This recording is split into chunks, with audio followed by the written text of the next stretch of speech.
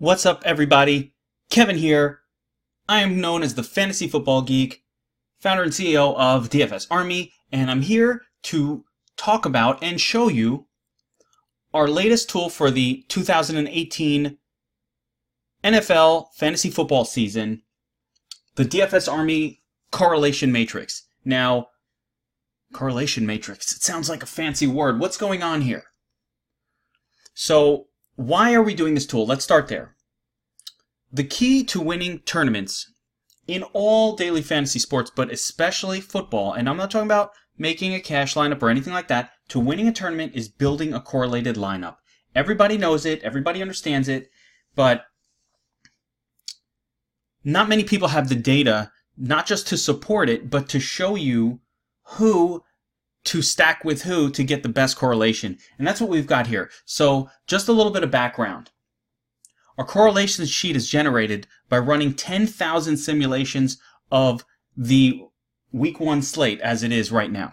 We don't do a generic correlations matrix like what's been floating around for, a couple years online in various sites. What we're doing is actual correlation data for this specific game this week based on simulations. So it's really awesome and it's totally unique and it's something that's going to win us a lot of money. So I'm going to take you through week 1 a little bit and show you how to use it because it looks a little confusing, but it's not. So in essence, when you're setting up a stack on the Domination Station Optimizer, you have the option to pair up a quarterback with certain players. You have an option to disallow a quarterback from showing up with certain players, and we can go by name. So I just want to start with the New England Houston game because that's a very popular one, and that's going to be a popular one to game stack in week 1. So let's take a look at Deshaun Watson. As you can see, you have Deshaun Watson right here. And as you scroll over, what these numbers are showing are the correlations. So Deshaun Watson and Houston defense, in essence, no real correlation. Deshaun Watson, a perfect correlation. In essence, player comparing to himself, as you can see here. And each player to himself is a perfect correlation. But as we move on, we see for each player on the team, this is, I always look at QB RB1, which is Deshaun Watson with Lamar Miller. And as you can see here, it's not a terrible correlation, 0.09. It's not a negative. It's not something where you have to say, I cannot use these two together in the same lineup. It's actually not terrible because Miller does catch passes. He certainly has a chance of catching a pass for a touchdown. Therefore, it's not the greatest, highest correlation you're ever going to see, but it's not terrible. Now, let's move along. Here we have Ryan Griffin, who is the TE1 for the Texans. And as you can see, there's a pretty decent correlation at 0.22. As it goes up to the WR2, Will Fuller, we have a 0.30 correlation. And the highest correlation is with his WR1. All seems very obvious. But let's take a look at some negative correlations. Now, the most obvious one would be New England defense. If New England defense is doing well, Deshaun Watson is not. But here's your first surprise, or shouldn't be a surprise. Watson is actually quite correlated with Tom Brady. Now, we can't put them both in the same lineup together, but it tells the story of what correlations are really about. If Brady is scoring and Watson, the way game flows work in the NFL, if one team is scoring and the other team has to catch up, that's a positive thing. So both teams tend to score more. Both quarterbacks benefit from good game from the opposing quarterback. So they're, as we go through some of these pages, you're going to see that type of correlation in a lot of games where the quarterbacks are actually somewhat correlated to one another. And as we continue through, we see that the next best correlation with Deshaun Watson on New England is Gronk, and then, of course, Hogan. So let's see if we could find a negative one. Burkhead, Sony Michel. I mean, some of this doesn't really, this is just noise. There's basically no correlation here. Not a whole lot of correlation between Watson and the New England pass catchers, although it's pretty decent with Gronk and maybe also Hogan. So there is some correlation there, and obviously that's really cool stuff. Now, one thing to note, you'll see there's numbers here connected to kind of players that aren't going to really play much. Just because there's a high number connected to somebody doesn't mean you should play them. Kiki Coutee is not, you know, he might be correlated with Deshaun Watson, but he's, you know, that means he might get 2 points instead of 1. This is not a player. We have to first like the players in general and have a reasonable projection on them, period. Now let's take a look at Tom Brady. We're going to see similar numbers. Some correlation to Deshaun Watson, some correlation with Will Fuller, and DeAndre Hopkins is the highest. So if I want to do a team stack or a game stack, starting with Brady, I might look at this and say, okay, Brady 0.23 with Deshaun Watson, that's big, but I can't use Deshaun Watson. So let's see who the next biggest one is. All right, DeAndre Hopkins. So now I'm starting up my game stack. I've got Brady, Hopkins. Now let's look for who else. We can go, obviously he has very high correlation with his pass catchers. We can go with Gronk. We can go with Hogan. Can even go James White. The correlation with Burkhead, not negative. So you can do something there. So any combination of these players is going to get you a very correlated lineup. So that's the basic gist of the correlation matrix. Now, part of what we're going to do is we're going to have articles come out that are going to kind of point out some really good correlated stacks, and we're going to do a lot of stuff with this information. But let's look at another one here, just to see if these patterns continue from game to game, because I suspect that there will be situations where they don't. But a little bit of that will come as weeks progress and our sim models get better data. Right now it's week 1 and it is very tricky. Some of these players are new and some of our assumptions will be wrong. All right, so let's look at Mitch Trubisky. And let's see how he's correlated in the Chicago-Green Bay game with his own players and with players from the Packers. So Trubisky, there we go. Chicago defense, no correlation there. Himself. Let's look at significant players. Now, this is a little surprising. So the correlation with Jordan Howard is reasonable, not negative. Now, normally I would think that a player like Howard would have a negative correlation with the quarterback, but he doesn't. Reasonably high correlation with one of the tight ends here. Let's see. See the real tight end, Trey Burton, very high. Allen Robinson, very high. We're looking for the real players on this team that we would actually use anyway. So it doesn't matter if it's highly correlated to Deion Sims because we're not using him in anything. But to see a nice correlation here with Allen Robinson, Trey Burton, it's exactly what you would expect. Now notice Trubisky and Rodgers, not as high of a correlation as the correlations were for Brady and DeAndre Hopkins, for example, or Brady and Deshaun Watson, which was much higher, 0.23. So that's interesting for whatever reason. And again, you'll note here, it appears that Trubisky is not really highly correlated with anybody on the Packers offense. It's even surprisingly, I would say, Devontae Adams, which tells me, you know, according to our numbers this week, this isn't the best game to game stack. There really isn't the positive correlation that you're looking for there. Now let's take a look at Aaron Rodgers and see if the numbers look any different. So Rodgers, let's see what we've got here. Anthony Miller, Allen Robinson. Okay, so he's got some correlation with Allen Robinson. Allen Robinson having a big game. Maybe Rodgers is playing catch-up, throwing a little bit more. And he's got the highest correlation with his tight end and his WR1 and WR2.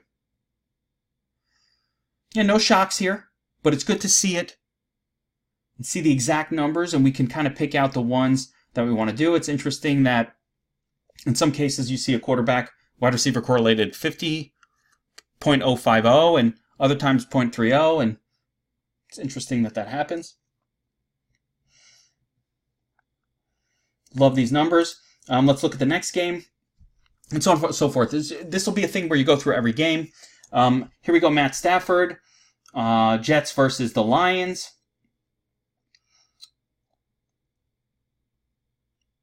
Theo Riddick, his pass-catching running back, 0.20. That's a fairly high correlation. LeGarrette Blount, the goal line bruiser, that gives you the negative correlation. So this is what I was looking for. I'm glad we popped onto this game, because generally a running back like LeGarrette Blount is going to have a negative correlation. We want to avoid any sort of situation where LeGarrette Blount would be paired up with Stafford, because they're negatively correlated. We want positive correlation. Looking at some other spots here, Golden Tate, of course, his 3 wide receivers, Galladay, MJJ, and Golden Tate, and the biggest correlation is with Marvin Jones Jr. So if I had to just look at this number and set up a stack, I might start off with Matt Stafford to Marvin Jones Jr., because that's the highest correlated player. Maybe Golden Tate, or add these two into some sort of a stack with him. I'm not letting this determine players that I'm going to use this week if I wasn't planning on using them. So I have no intention of using Theo Riddick this week. So the fact that there's a high correlation there means nothing to me, and that it should mean nothing to you. All right, let's take a look at Sam Darnold. We got Detroit defense, of course, very negative. We already know this. We don't play a quarterback against the opposing defense, and a decently high correlation with the opposing quarterback, but we've seen higher numbers from other players. Similar numbers here. Tate and Jones Jr. and Marvin Jones Jr. both function as reasonable team stack mates alongside, and let's see who on the Jets would correlate really well with the quarterback. I would assume the wide receivers. Here we go. Anderson, Curse, who is actually not playing this week, it doesn't look like, and Nunwa. So basically, it's a tricky one to project the Jets, because we don't know who is the primary. I think it's going to be Robbie Anderson, but we'll see. We don't know the snap counts, the snap shares yet. Nothing has been established this season, so these numbers are obviously going to be super preliminary, but Darnold with himself. Bilal Powell, positive correlation. Isaiah Crowell, positive correlation. So one thing that's important to note is, again, we see in another circumstance that it's not a negative correlation to have a quarterback with his own running back in there. If you do it, it's not a big deal, especially these guys who catch passes. Now, not the LeGarrette Blount, that's the negative one. But if the guys pass catches, all good. It's worth noting that you really only need to look at the quarterback position, but you can look at the other spot that you might consider taking a peek at is the defense, the team defense, because this is also a telling statistic, because people often don't realize this. There are negative correlations between the defense and players on the same team. So Detroit defense is actually slightly negatively correlated with Matt Stafford. And it's certainly not a positive correlation, and it's slightly negative. There's a positive correlation, though, with the bruising running back. And this is something we talk about a lot. There's negative correlation with the wide receiver corps. Negative. So what this is telling us is we do not want to have this defense with offensive players from this team outside of the running back. We want to avoid stacking a quarterback with that quarterback's defense. Let's see if that holds true for the Jets. Jets, Sam Darnold, not as negative. Why that happens, not sure. But if you look at the correlations, obviously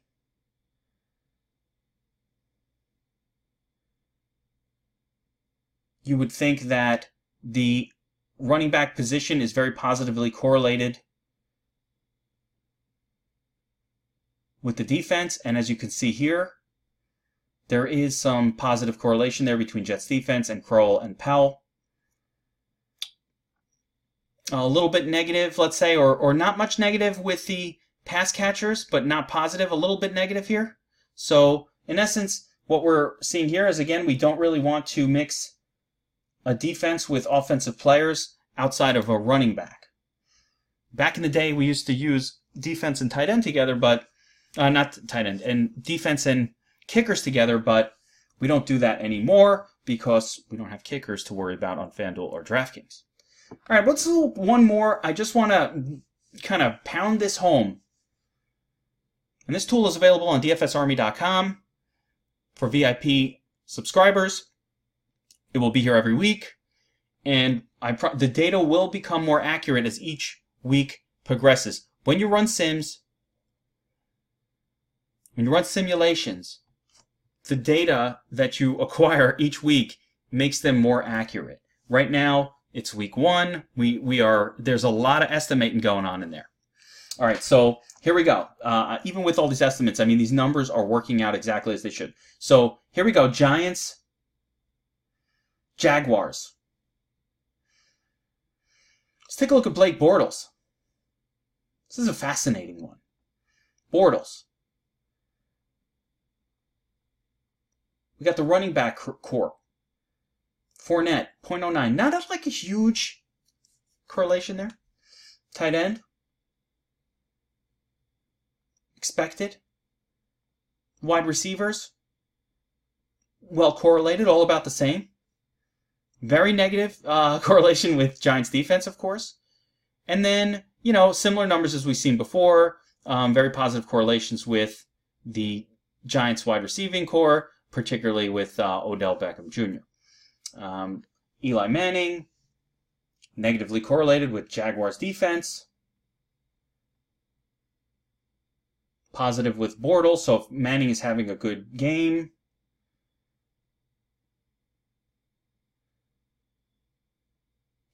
It's a good chance that Bortles is also having a good game. And this is interesting, Jaguars defense. I just want to see Jaguars and Eli Manning. Eli Manning, Jaguars. So I wonder if you're playing Jaguars defense, you probably, I'm trying to think with Blake Bortles. Where's Jaguar? Yeah, if you're playing Jaguars defense, again, Fournette, the correlation is higher than it is with the quarterback. So defense running back, in this case, is probably a slightly better stack than like a triple stack with Bortles and Fournette. Now, part of that's probably because Fournette has not been an extreme pass catcher throughout his career. All